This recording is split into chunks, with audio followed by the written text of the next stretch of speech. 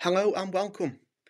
In this video we are going to be covering how to calculate the support reactions of a simply supported beam with a point load. By the end of this video you'll be able to determine the support reactions of a simply supported beam and use this knowledge to solve similar problems.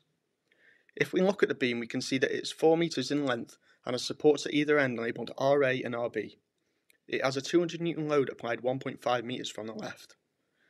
Our goal is to find the support reactions at RA and RB.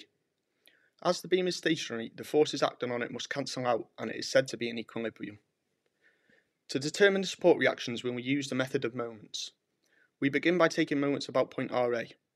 Since the distance of the reaction force at RA is 0, the moment of RA must also be 0. Next, we'll calculate the clockwise and anti-clockwise moments. The only clockwise moment we have is a 200 Newton load applied at a distance of 1.5 meters, so total clockwise moments equals 200 times 1.5, which equals 300 Newton meters. The only anti-clockwise moment we have is support reaction RB at a distance of 4 meters. Since the beam is in equilibrium, the clockwise moments must equal the anti-clockwise moments. Therefore, we can transpose this to find RB by dividing 300 by 4, which gives us 75 newtons. We can then repeat this process but by taking moments about point RB. As before, the distance of RB is 0, so the moment of RB must also be 0. Next, we'll find the clockwise and anti-clockwise moments again. The only anti-clockwise moment we have is a 200 Newton load at a distance of 2.5 meters, so the total anti-clockwise moments equal 200 times 2.5, which equals 500 Newton meters. The only clockwise moment we have is the support reaction RA at a distance of 4 meters.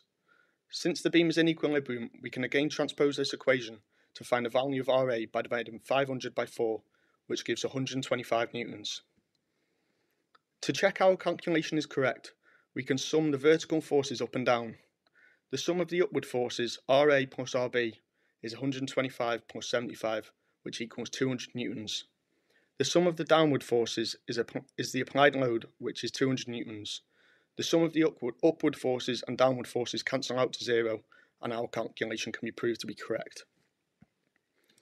We hope you found this video helpful in understanding how to calculate the support reactions of a simply supported beam with a point load.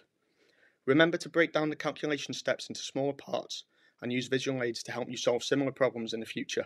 Thanks for watching.